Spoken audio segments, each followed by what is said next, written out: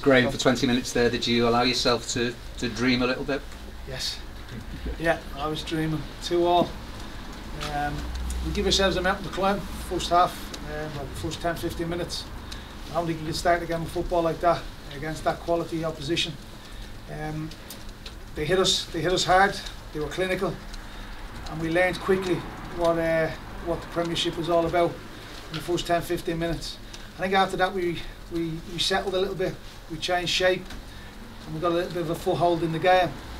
So I think the timing of our goal was very, very important as well. Going in at 2-0 down, it would have been a difficult team talk. But at 2-1, we'd given ourselves a little glimmer, a little chance. We had a few words at half time. We made 1 or 2 little changes, 1 or 2 tweaks, and I thought the lads took on board everything we said. We reminded them, obviously, that they'd come from 2-0 down on Boxing Day. Do it once, you can do it again. Yes, I know there's a gulf in class in the two teams, Forest Green, Boxing Day and Man United today. But that belief and that strength of character and that resilience that our dressing room have, it was there in abundance. It was there for all to see. So it could have been easy for them to subside at 2-0 after 13 minutes, but in the end the opposite was true, really. Yeah, look, the group represent me. I would never wave a white flag, and that group don't either. And they represent me every time they go out on the pitch, and that's why I'm immensely proud of them. And it didn't take a 4th round cup tie against Man United to come in from 2-0 down to peg them back to 2-2. It doesn't take that for me to be immensely proud of them. I love working with this group. I've said it since the day I walked through the front door.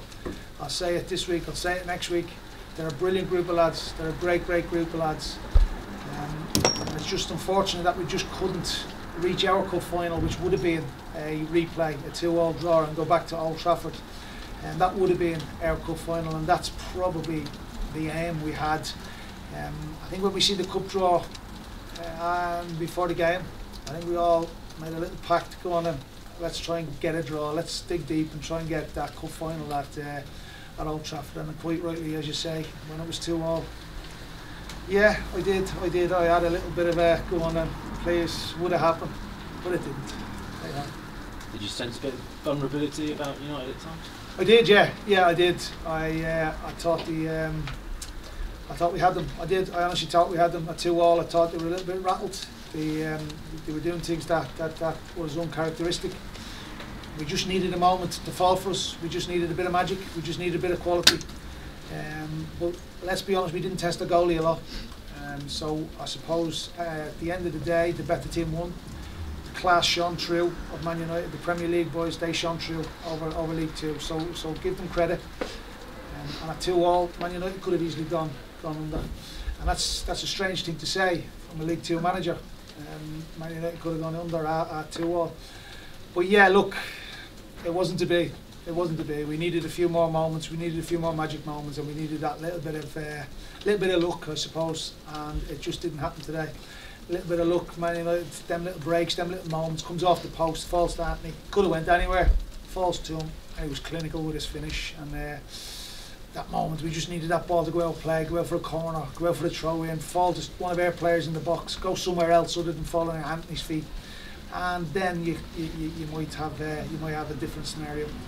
But 4-2, we're a little bit disappointed with conceding because 3-2 was probably sums the game up. I thought, but 4-2 was a little bit harsh on our lads at the end. Yes, we were pushing, and yes, we wanted to try and peg them back. But that's what happens when you come up against class. That's what happens when you come up against quality. Can you use this as a platform to really push on now, the rest of the season? Yeah, we spoke about that. We spoke about that, Chris. We spoke about that in the change room. I think I've got a great group of lads. I say that every week. They've done the football club themselves and the families immensely proud this week. They represented themselves brilliantly well. And yeah, I don't want today to be the end of it. I don't want today to be, oh well, nearly. I want today to be the catalyst and the start of a little push and try and gather up as many points as we can between now and the end of the season. We've had a real tough time at the club, obviously the start of the season, and then obviously September, October, November with the injuries. So we've got them lads coming back from injury now. We had 2 lads on the bench today, Jamo, Kyle Jameson and Ozanzala, who are coming back to fitness. We have a lot of work to do with them. But yeah, hopefully we can take that today, take that performance, take that character, take that resilience, and hopefully we can build upon it. More than just character that pleased you though, because you knew that they've got character. What else pleased you about that? Well, I thought Bryn Morris's goal was absolutely brilliant. I thought, as good as Fernandez's strike was in the first half, I thought Bryn Morris's goal was excellent. We played a little bit, would have liked us to play a little bit more.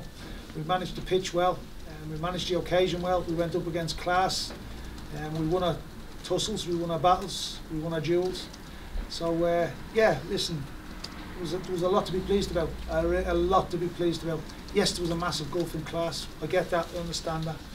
But really proud of our lads, really proud of them, to be honest, really proud of them. You spoken to Tim afterwards? Yeah, we had a couple of words afterwards. Yeah, congratulated him. He congratulated us and thanked us for our hospitality and the club and the tough times we've had. And I just told him to stick in there, and the resilience and the character that we've had to show at this football club, he's having to do the same. And yeah, wished him all the best. He gave me a nice little bottle of red wine. Really? Don't tell him I don't drink red wine, please.